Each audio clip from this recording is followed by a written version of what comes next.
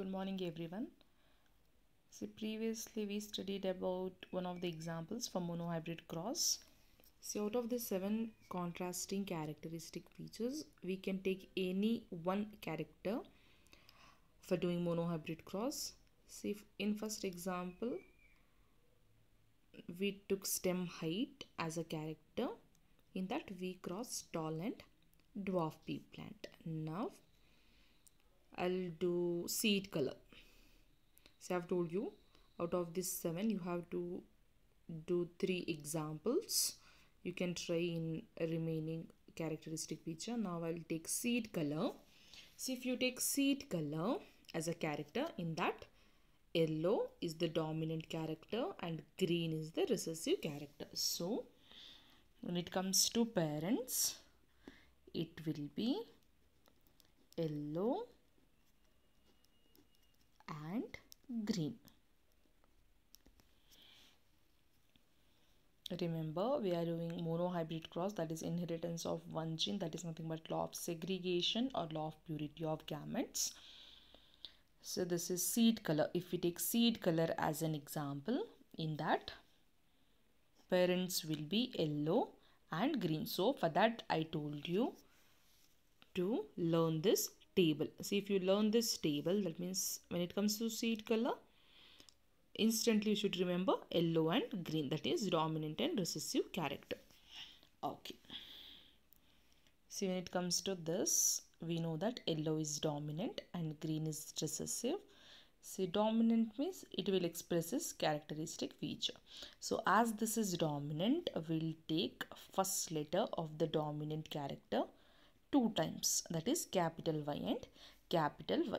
That should be crossed with green. See, as green is recessive, as we have taken capital Y and capital Y for yellow, same letters, that means the same letter, dominant characteristic features, small letters we have to write. So we have to write small letter Y and small letter Y. So these are the gametes. So you have to mention each and everything, not simply crossing over. You have to mention the parents' gametes. Then we can take one Y capital here and one small y capital. Make sure that while writing capital and small letter, it should appear differently. Then after syngaming, just we need to join capital Y and small y. So this condition is called as homozygous yellow. No need to mention homozygous yellow, it is understood. And this is homozygous green, but this is as alleles are different, so this condition is called as heterozygous. Here you have to write heterozygous. Due to the presence of one capital Y, the character that is expressed here will be yellow, no doubt. The dominant character get expressed. See, the first generation, what we'll get, that means by crossing the parents, soon after the syngamy or fertilization, the hybrid obtained is nothing but this is called as F1 generation. First filial generation. No need to write the full form, you can write F1 generation. In F1 generation, we'll get heterozygous yellow. Next step is F1 selfing. We need to cross F1, that is capital Y and small y,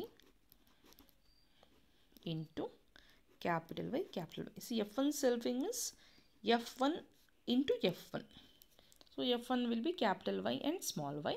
So that should be crossed with same capital Y and small y. So in order to do F1 selfing, we need to draw Punnett square.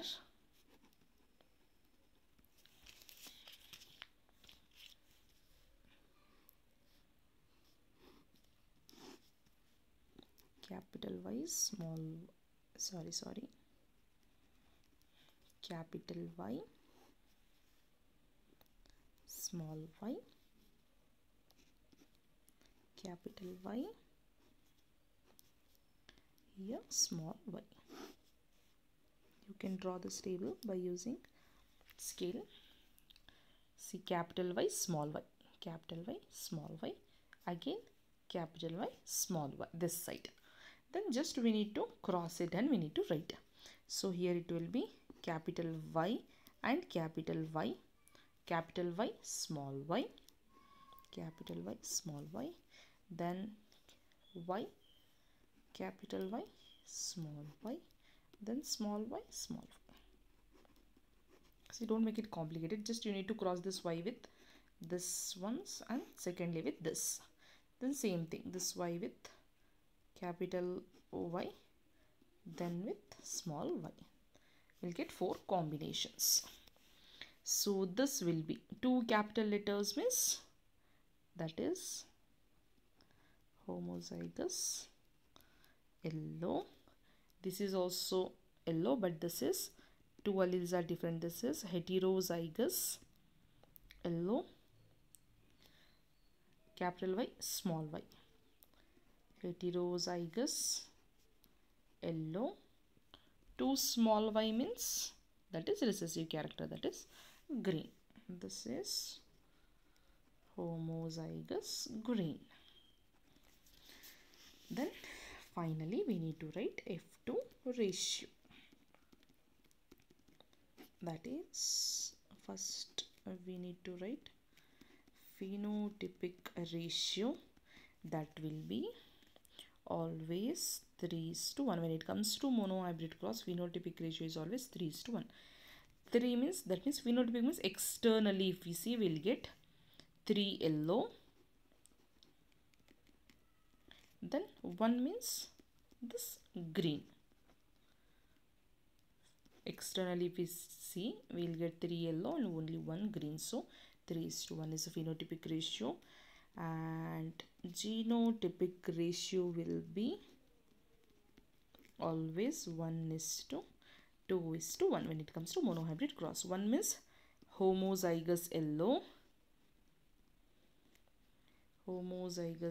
1, then 2 heterozygous yellow. You write completely heterozygous yellow. Then 1 ratio means this homozygous green. Homozygous green. See, while drawing this table, you leave 2 lines gap here. 1 to write gametes, second line to write the character, and in third line you can draw this line. So it looks good. So this is monohybrid cross. First you have to write example. You have to mention which character you are taking. Then you have to write parents. Parents means in that character which are the dominant and recessive character. Then gametes. First writing the dominant character first letter 2 times, and here same letters, small letters you have to write. Then taking one letter common, then fusing them and writing, that is F1 generation. Then you have to write its characteristic feature. Then F1 selfing, F1 into F1, just you need to cross it by putting this Punnett square. You have to cross and you have to write the gametes. Then you have to write its characteristic feature. That will be useful to write the ratio. Finally you have to mention what is the phenotypic ratio, 3:1, genotypic ratio 1:2:1. So you have to do similar examples by taking any of these characteristic which I have done the stem height and seed color. Remaining 5 characters are there. Out of that 5 you perform any 3 examples in your running notes. Hope it is understood. If you have any doubts you can clarify. Thank you.